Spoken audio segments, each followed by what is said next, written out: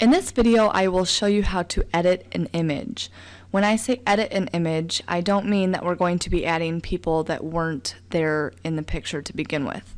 I mean that we are going to be adding a layer of text on top of the image that already exists. For this project, you will need your company information spreadsheet, and you will also need at least one image, if not multiple. We typically recommend that you only put text on maybe 1 out of every 10 images, maybe 2. You don't want to over-optimize the content that you are uploading to the internet, so the less text that you have on images, the less obvious it is to search engines that you are trying to optimize yourself. So without further ado, I will just jump right in here. The website that we're going to be using is called Splashup.com. This is just a free service here that you can use. You are certainly more than welcome to use Photoshop or any other photo editing tool that you might have. But like I said, this is just a free offering, so I will show you how to use this. I went ahead, if you didn't see that, I just clicked on jump right in.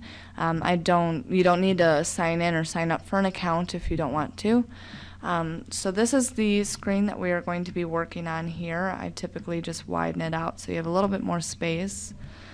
And then you can go ahead and click File, Open Image, Browse, and this will bring you to where you need to find your image. So I'm going to go ahead and find one that I want to use. Any of these will be fine, so we'll just take one. If your image is really small, what you can do here is click on Image, and then you could try adjusting the image size. This typically messes around with the pixels, however, and will distort your image. So what I typically do is just add canvas size, or I add canvas to the picture. So you can decide for yourself whether or not you want to make the image taller or wider. Since there's a little bit of white space on the edge anyway, I'm just going to go ahead. You can use the slider here to adjust the width or height of your picture. I'm just going to go ahead and type it in, and I'm going to bump this up to 450 and see what that looks like. So I'm just going to click OK, and then you have to drag out your screen a little bit here. So this just added extra canvas to the side without actually changing your image. So the next thing you can do, this might not still might not be wide enough, but that's okay, we'll fix that. You can paint, or you can use this paint bucket here. If you click on that, over here you can change the color that you are painting with here. So it's already on white. I'm just going to go ahead and click that, and then you can see that it just filled that in with white space. I would probably make this image a little bit larger if this were a real project, but for this case I'm just going to keep moving along. The next thing that you want to do here is click the letter icon here, and then you can just click anywhere on the screen. I will caution you that if you click elsewhere on the screen, it will continue to make new text boxes, and over here you can see all of the items that you have open. If you ever do accidentally create a new text box, like I just did, you can just simply highlight the item that you want to delete and then click this minus button, and it will remove that. So go ahead and click inside of the text box again, and then you can start typing. And what you're going to do is go to your company information spreadsheet and then just copy your company information. You could just simply type it in if you obviously know your business information well enough. So I'm just going to paste that in, and as you can see, the text automatically came up white. So I'm going to highlight all of my text and then change this text color up here to black so that it shows up on the background. And then other settings up here you can also change. There's the typical bold, italic, and underline. So I'm going to go ahead and make this text bold, and then I'm also going to change the size of the text up to 18. If you want to change the style of the font, you're welcome to do that as well. If you would like to move your text, as you can see, this text is off of the image right now.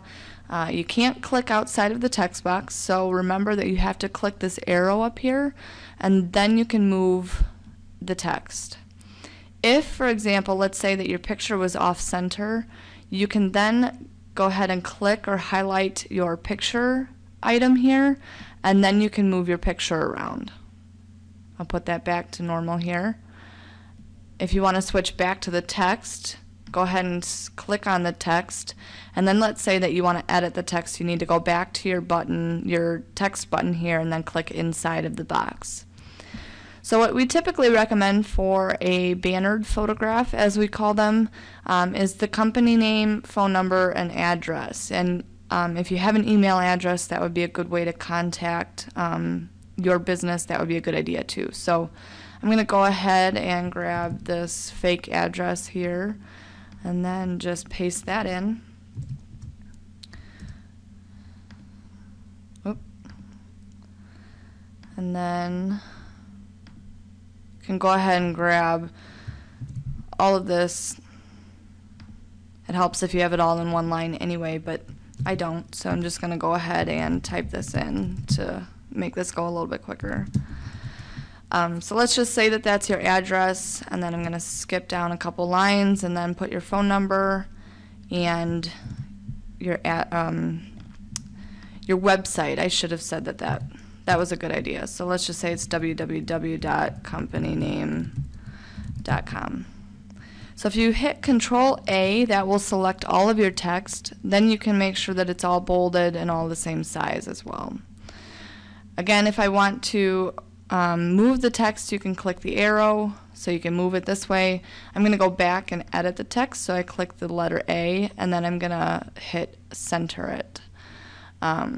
Your page alignment here. So, and then I'm going to go back to the arrow to move the text, and as you can see, some of it is still cut off. So this picture is a little bit complicated because if I were to add more white space to the top, then his head would be awkwardly cut off. So you might need to play around with this. It might just become a really long or a really wide image.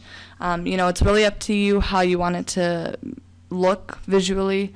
But like I said, the company name, address, phone number, and website are the most important pieces of information that you want to have on there, because Google can actually read the text on your images. So, you know, they can't look at a picture and know that this is a person suffering from depression. But if you were to put your company name and phone number on here, and maybe if you have enough space, even throw in a keyword or two, you know, such as, are you suffering from depression? Get help today.